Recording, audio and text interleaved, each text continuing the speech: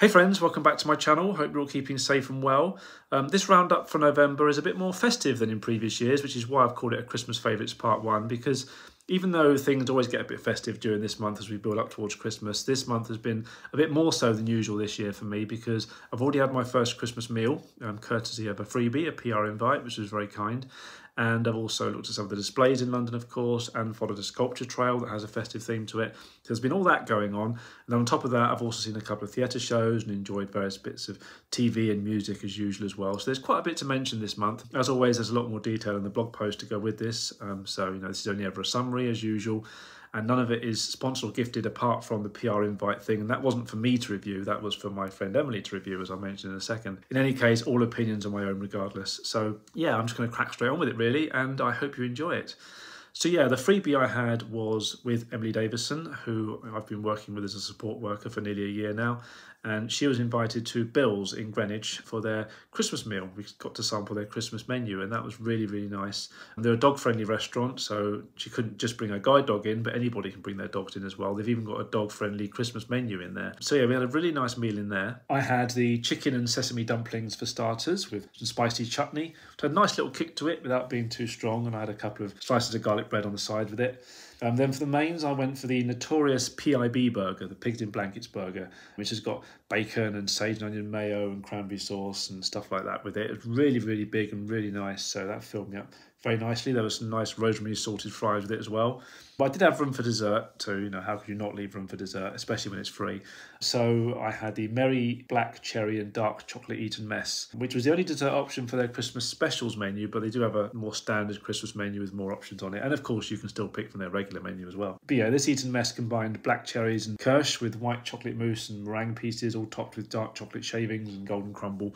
And that was really nice. It was a nice mixture of flavours and textures, so I enjoyed that. And we had a couple of drinks as well. I had a cider and a cocktail, which was really nice. So yeah, it was a really nice meal. The staff were really friendly and kind and everything, which you do expect for a freebie, I acknowledge that. But, Bills do have a good reputation. I've already had a free birthday meal with them earlier in the year as well, courtesy of my friend Claire, and we're going to a Bills for our Christmas meal get-together as well, so that would be nice. They are a lovely restaurant chain. We do like going in there. So yeah, that was a nice way to start off my Christmas. And just prior to that, before we'd had our meal, we'd had a little walk around Greenwich to build up an appetite as well. So while I was waiting for Emily, I had a quick look at the Cutty Sark, because that always looks nice. I must go on there and have a proper look around. I haven't done that yet, but yeah, the Cutty Sark and that area around it by the Thames is lovely. Then when she arrived, we had a little look around Greenwich Market, and I bought her a present that she wanted. It was a lit up paper carved woodland scene from a place called Paper Wonderland, and she very kindly sent me a hamper in the post afterwards as well for my gift, which I've already devoured. That was very lovely. Well, Mum and I shared it between us. There was some lovely chocolate things in there.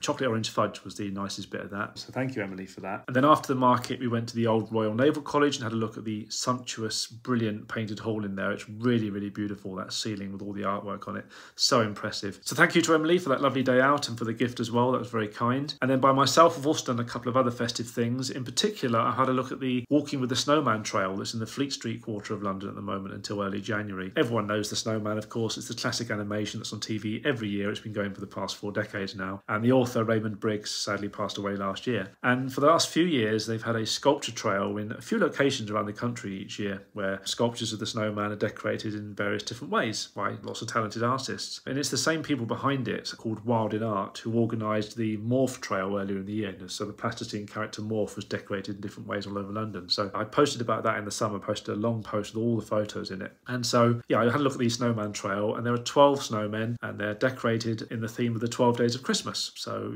each artist has interpreted each of the days of Christmas in a very different way. Whether it's 4 calling birds, that's quite a nice one I liked, or the ladies dancing, or pipers piping, or whatever. They're all very creative, so I've enjoyed looking at those. I've posted a blog post all about them, and I'm currently posting them on my Instagram as well as I film this, just day by day, posting 1 or 2 of them each day. So yeah, really nice to look at those. It was a bit difficult to find a few of them because the map on the website isn't hugely reliable. The actual design of the map is more about looking pretty rather than 100% accurate. It just gives you a rough idea of where they are. But if you look at the road names in the corner of the map, then type them into Google Maps or whatever, then that'll guide you more directly to them. It doesn't help that there's some roadworks in that area as well. There's one particular junction that's pretty much all shut shut off. Pedestrians can get around by crossing the openings that have been left for them, but I nearly missed one snowman altogether that way because I thought he was down the street that was listed on the map, but he's actually on the junction at the bottom of that street on the other side. And yeah, I just kind of missed him at first, but I did find him in the end. So yeah, I did find them, although it was well worth looking. They're very, very nice. And then I've also looked at some of the Christmas lights and displays around London, of course. Some of them have stayed the same since last year, and there's no problem with that because it's much cheaper and easier to keep them the same, and there's no reason to change them when they look perfectly nice. But there are some new bits and pieces out there. Covent Garden, for instance, have changed the decorations inside the market for the first time in around a decade, and it does look really impressive. There's some nice big golden bells in there now, and big red baubles and spinning mirror balls and stuff like that. It looks really lovely. And there's a big Christmas tree outside there, big Christmas tree that they always have every year. That's still there. And Carnaby have also gone for a new theme this year because they always change theirs annually. They're one of the kind of the big players in the kind of Christmas display arena, as it were, each year. So this year they've gone for the universe as a theme. So there's planets in the sky and some other bits and pieces. It's a little bit more abstract than some years. It hasn't perhaps quite excited me as much as some previous displays. I did like the Queen display they did, as a big fan of them, of course. So it's going to be hard for anything to beat that. And I think some of the other displays have been a bit more interesting. But that said, it's still very nice and very colourful and well worth a look. So yeah, Carnaby always looks nice, whatever they do. And then there's Oxford Street, of course. I mean, how could you not walk down there during the Christmas season? You kind of have to have a look at the shops there, really, if you live in London or come and visit the city. They haven't changed their lights above the road. They've still got the stars hanging down, and Regent Street and Bond Street nearby, they haven't changed their lights either. But of course, all the shops in that area all change their displays every year. So it's been nice to walk up and down and have a look around as usual. John Lewis. This year I haven't been quite so enthralled by their Christmas windows. They've got the Venus flytrap in the window from their rather strange advert this year. Again, it's not been one of their best adverts, I don't think. But, you know, that does look impressive. But the other windows, yeah, there's a nice kind of long table set out for a feast. But otherwise, it's just kind of products and stuff. But that said, going inside the store and going upstairs to their Christmas department, that always looks really nice in there. They've got some lovely trees in there. They're not at all cheap, but there's some lovely trees and other bits and pieces in their Christmas section, which is always nice to look at. M&S have also got some nice Christmas food as well, of course. Mum and I have already started buying bits and pieces from them. But I did much prefer the Christmas windows in Selfridges this year. I mean, they've got loads of windows in their huge building, but they always make the effort to really fill them with something interesting and eye-catching. And this year they've gone for a Showtime theme. So you've got like models of singers and angels and all sorts of bits and pieces like that. And there's little bits of audio that play as well, like applause or speech or a bit of singing, whatever. So yeah, it's really nice to just have a little wander down the street and have a look at each of those windows. It's very impressive. And then the other place I wandered into was HMV, and it's lovely to see that back on Oxford Street because it went away some years ago and was replaced by one of those annoying American candy stores that proliferated Oxford Street for some time, and a lot of them were money laundering places anyway, really. So yeah, it was a shame they took over a bit, but yeah, it's nice to see HMV back. I'm not going to go in there and buy anything because it's much easier for me, certainly as a visually impaired person at least, to just go online and look at stuff and buy stuff that way. But it, you know, a lot of people do like buying physical products, and there's a lot of vinyl in there. That's very popular, of course, these days, as well as CDs and DVDs and books and t-shirts and all sorts. So yeah, there's a load of stuff in there. It's really, really nice. It's just not somewhere that I need to go to just because it's easier for me to get stuff online. But it is great to see a physical high street store like that opening up again, and I hope it does well. And I also had a little walk along the South Bank this month as well, which I always like to do every so often. That bit of the Thames is always nice. And outside the South Bank Centre, they've got their lit up trees that they have every year. And I had a nice little toasted cheese sandwich as well from one of the market stalls under the bridge there. So that was nice. And I have posted a video of some clips from that walk on my channel, which you may have noticed already. So yeah, that was a nice little walk. Nothing new on there particularly for me to see, but it was always nice to go down there. So then moving away from the festive stuff and onto a couple of theatre shows I saw this month. And the first one I want to mention is An Evening of Unnecessary Detail, which I saw with my friends James and Zoe at the Cambridge Theatre in Seven Dials, which is normally where the Matilda musical plays, which I have seen before, and that's amazing as well. And this is a show I've seen a few times before. I've mentioned it a few times before. This is put on by Festival of the Spoken Nerd, and it is quite a nerdy show, and they celebrate nerdiness in all its forms. And it's basically a selection of people giving humorous lectures and interesting lectures on all sorts of subjects in a level of unnecessary detail. They really do go into a lot of detail about various different things. It's always a nice variety show, that, and this was no exception. So yeah, it was a lot of fun, and I have listed all the acts in my blog, but just to give a little summary of some of them. Matt Parker himself, who hosted the show, he did have some material of his own, including his reinvention of the game Dobble, where you have to find the matching symbol on any pair of cards in a set. And then Helen Arney sang a few songs, one of which was the famous Elements song, where you sing all the elements in the periodic table. She does it very well, and she's even added like the newest elements onto it as well. And she also performed a love song with romantic lyrics generated from Google's autofill suggestions, which were very amusing. And then she's also written a song about the first all-female fire brigade from Girton College, which is part of a new project she's working on, and she got a group out to perform that for her called Molly O'Gorman and the Firebrand, a group specially put together for the night, and they performed with a few of the acts throughout the night. And then in terms of the other acts, we learned various things from different people, including the contrasting roles of females amongst naked mole rats and killer whales, why the sky is blue,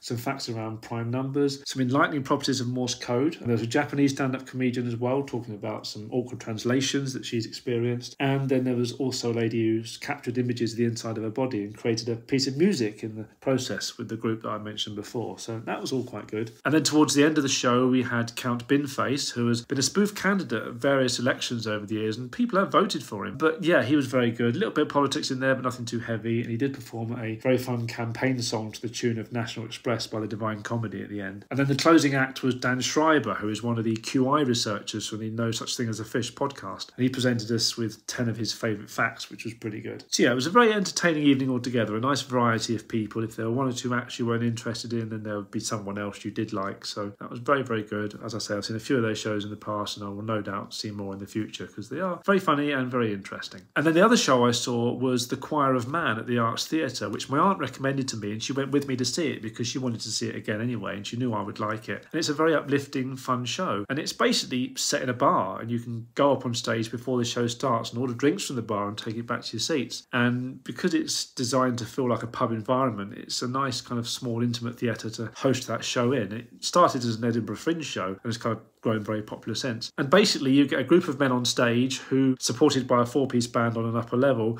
perform various well-known songs in their kind of own way, and they're very nicely performed. The first song, for instance, is Welcome to the Jungle by Guns N' Roses, because they've called the pub The Jungle, so it's very appropriate. But we also had songs by Katy Perry and The Proclaimers and Queen and Adele and Red Hot Chili Peppers and John Farnham and various other people. So there's quite a variety of genres and artists in there, which is good. And as I say, they put their own spin on each song, so it was recognisable but also quite fun, and you could clap along to things and sing along to them as well if you wanted. You know, it was a very kind of community feel, which was the whole design of it. And there's some other impressive talents in there as well, like tap dancing and playing various instruments that the guys do, and some nice choreography and stuff like that. And in between some of the songs, the lead member of the band spoke about some of the characters in this pub group, telling us about their history and the sort of people they are.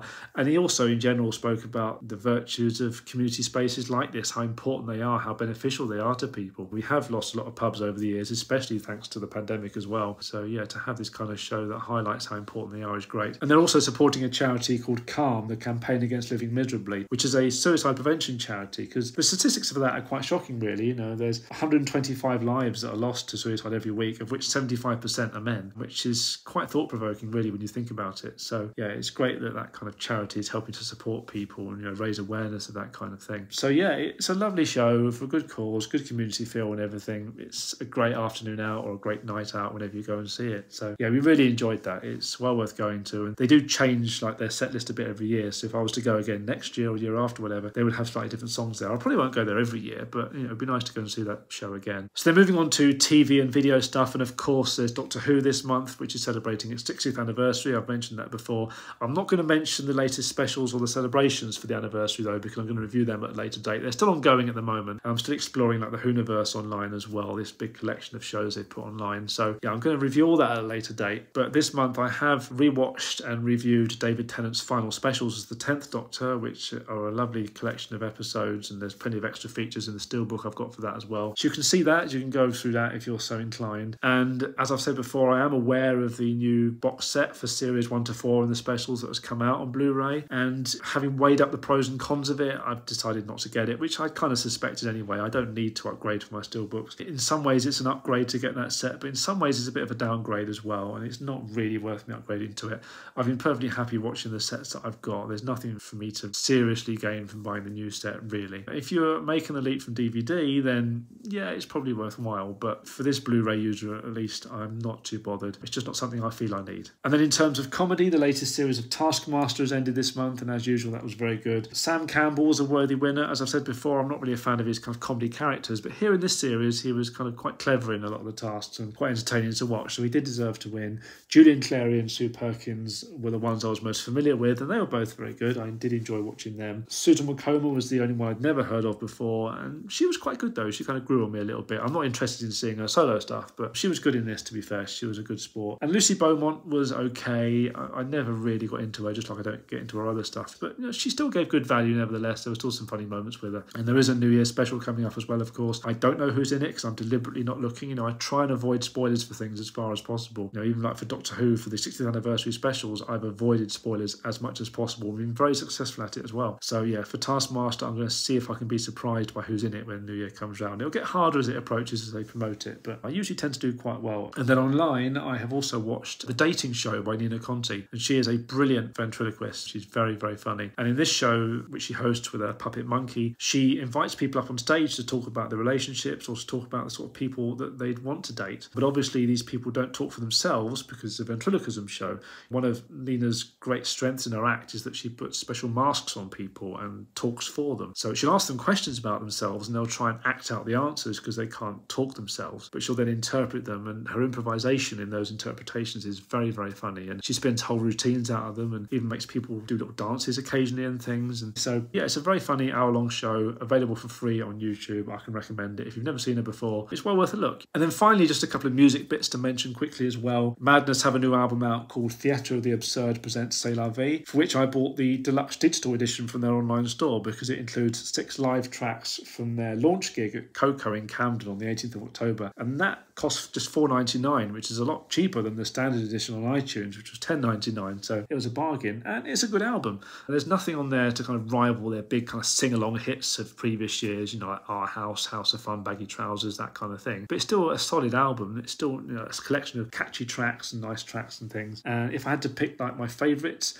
Hour of Need is the one that's really kind of jumped out at me somehow. I just kind of like the lyrics to it and the instrumentation and the rhythm and stuff. It just really grabs me, that track. But Baby Burglar is good as well, as is C'est La Vie. And even though there's nothing that really jumps out as being a huge hit, it's a good album. It's good fun, as Madness always are. So it's good to see them back. And then the Beatles have released a single track, but then it's a significant one because it's their final song in effect. And it's called Now and Then. It was a demo produced by John Lennon originally, and they tried to do something with it for their anthology project back in the 90s, but they just couldn't really get anywhere with it because the quality of the demo recording wasn't very good at all. So they just shelved it and just left it in the archives. But then when Peter Jackson came along to produce that excellent Get Back documentary about the band, he and his team developed this special bit of software using the latest technology, machine learning technology, that could split away the vocals and split the instruments up as well into their different components. And so they gave him John Lennon's demo of Now and Then, and they were able to split away his vocals from the piano part very cleanly. So there's actually a bit in the making of film that goes with it online that shows you like John Lennon's voice in isolation, which sounds really nice. And so because of that, Paul was then able to add some bass to it, and Ringo was able to add some drums, and they brought in a string section as well, and they were able to bring in some guitar parts that George Harrison had recorded back in the anthology sessions when they had tried to work on it, and they put it all together to make this really beautiful ballad. It's come out really, really nicely, so it's been well worth them putting the effort into. So it is well worth a listen. I did really like it. And that is it. That is all I have to mention for this month. So I hope you enjoyed that and found bits and pieces of interest in there as per usual. And as I said earlier,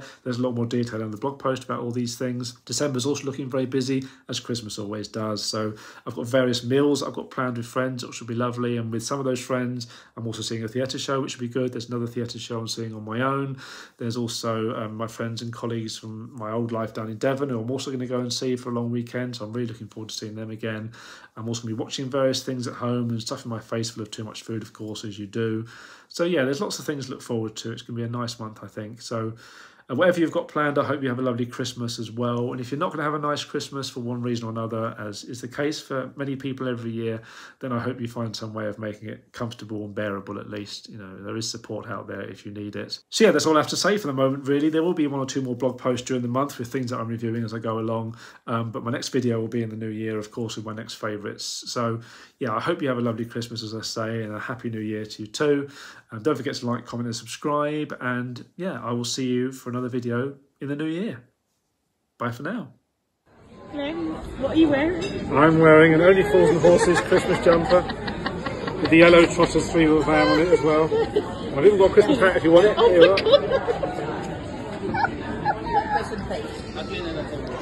my God.